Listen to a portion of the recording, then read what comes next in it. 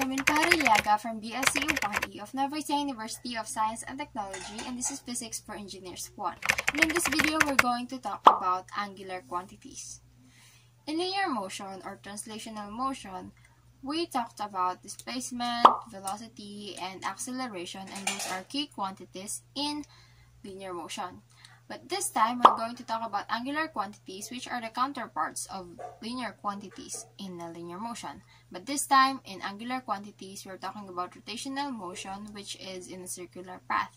So, for example, x in linear motion or translational motion is considered as the displacement or the distance from one point to another. This time, the displacement in angular quantities or rotational motion is considered as the angle theta, which is the distance within, or the arc distance within a circle or a circular path. So, and the list goes on and on. So now let's move forward to our sample problem. A wheel 90 cm in diameter turns through an angle of 190 degrees. How far does a point on the edge of the wheel travel? So in this problem, we have a given of a diameter, which is equivalent to 90 cm.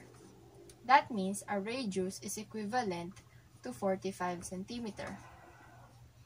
And an angle of 190 degrees. In order to solve for this problem, we have to first convert this 190 degree angle into radian, because that's the unit that we always use in talking about angular quantities.